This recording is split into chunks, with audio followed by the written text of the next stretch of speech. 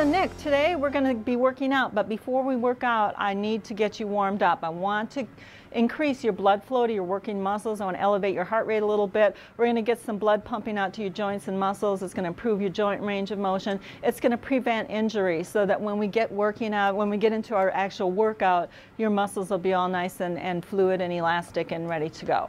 Okay, so we're going to be using the treadmill today, and I'm going to demonstrate for you how I want you to do it, and then I'm going to have you do it.